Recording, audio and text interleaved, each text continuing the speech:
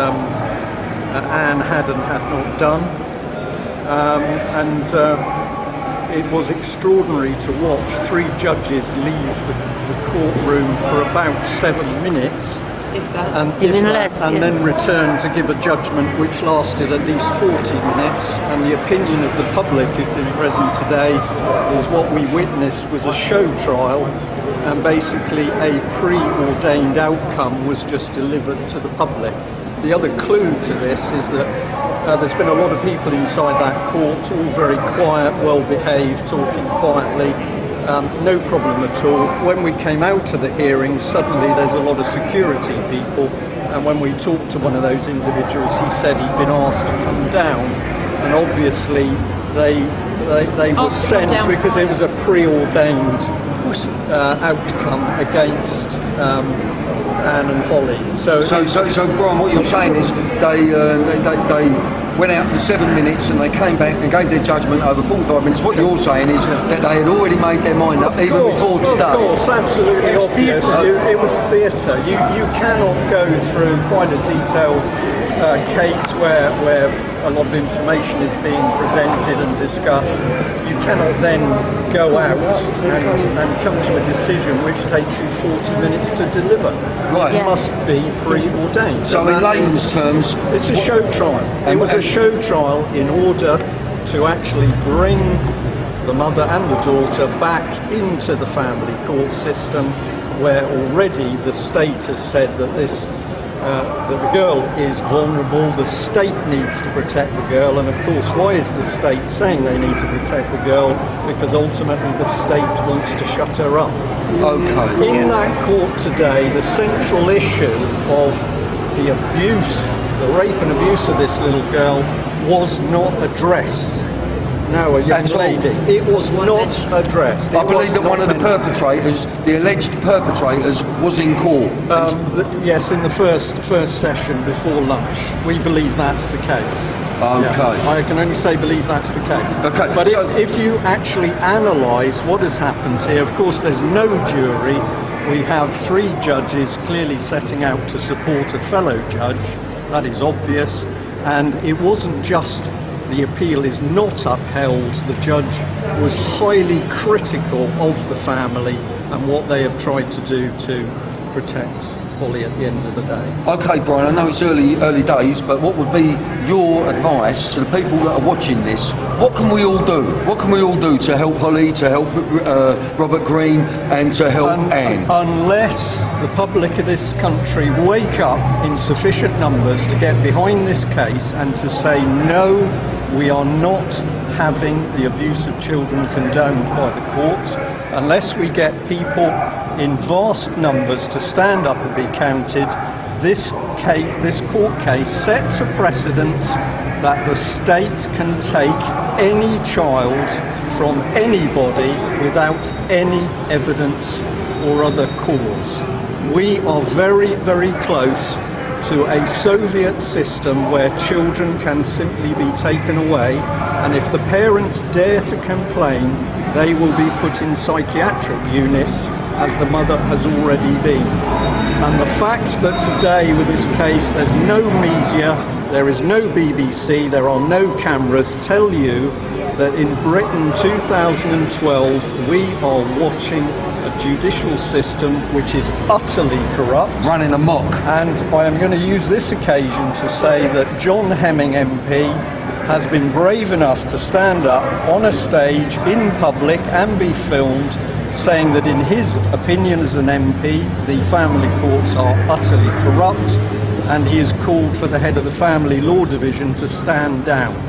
So now we have MPs admitting that the judicial system in this country is not only corrupt, many of us are now totally convinced that it is so corrupt it will act to protect paedophiles, provided they are people of status in society. If you are somebody at the bottom end of the social spectrum and you are caught being a paedophile, the state will throw everything against you. If you are at the upper echelons and you are hidden amongst the senior police, judiciary, military, whatever, the state will protect you. Brian, if I could just interrupt you, when you was talking about the BBC, ITV, etc., the national media not reporting the story, what I have to tell you is that there were 3 Sky News teams outside. They're waiting for Ryan Giggs. They would not, even with all these people there, they refused to report this. Yeah. So I'd like to just back up what you just said. The national media, they are not putting this across, and many other cases, Brian. Well, what we've got to do now is start asking the questions of the media. It's not enough to say the BBC will not report. We need to say, who are the people in the BBC who are stopping this? We need their names, we need to know who they are, and we need to bring them into the public domain. Let's not try and expose an organisation blandly called the BBC. Let us identify the people who are protecting the paedophiles by not reporting what's going on. Well, the BBC, Brian, risk of teaching my granny how to suck eggs here, they are taking £3.4 billion from the licence payers of this country every year, and they do not represent us, they represent a minority. Absolutely. And I suggest that the BBC, if you don't pay your Sky bill, they close you down. If you don't pay your television licence, they'll take you to court. Yep. That is state-run TV, absolutely. And that brings us back to the communism that you were talking to, that seems to be practising, and all of us people in this country, they are doing something to us that is taking away our freedom of speech, and there are good people still here. Well, you've got them around you at the moment, Brian. Well, the thing I will say is that the attack is on all of us. It doesn't matter what status you are, it doesn't matter whether you're professional or unemployed, it doesn't matter whether you are black, white, Muslim, Christian.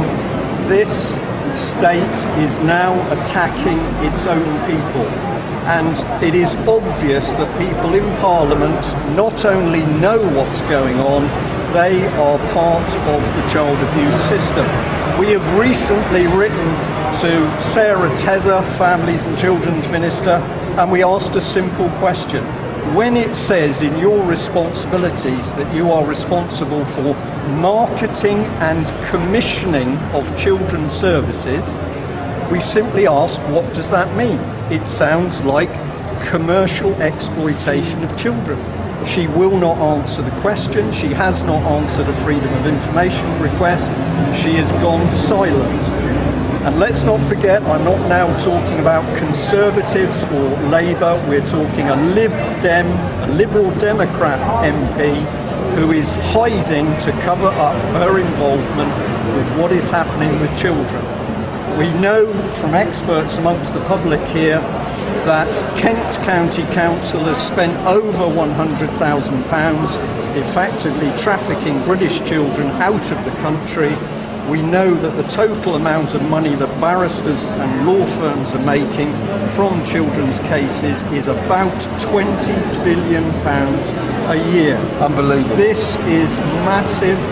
And if anybody says to me, David Cameron does not know what's going on, he absolutely knows. Absolutely. Well, can I interrupt you again? I actually had captured, if you like, Nick Clegg just before the election, and I said to Nick Clegg, what are you going to do about institutional paedophile rings that are operating in this country now? He said, I don't know what you mean by institutional. Absolutely, because they will deny everything. They cannot look at the evidence, because if they look at the evidence, they're hung by their own petard. Okay, get this guy. Here we come. Okay, God bless you, Brian. Thank you. Thank you, Brian. Thank you. Welcome. Can I just say, welcome to the Gestapo. Here we have the general public being thrown out of their own court. It is extraordinary, isn't it? Extraordinary. Yeah, all these people here, and now we have 3 officers. Okay. Let's hear it with Brian Gary.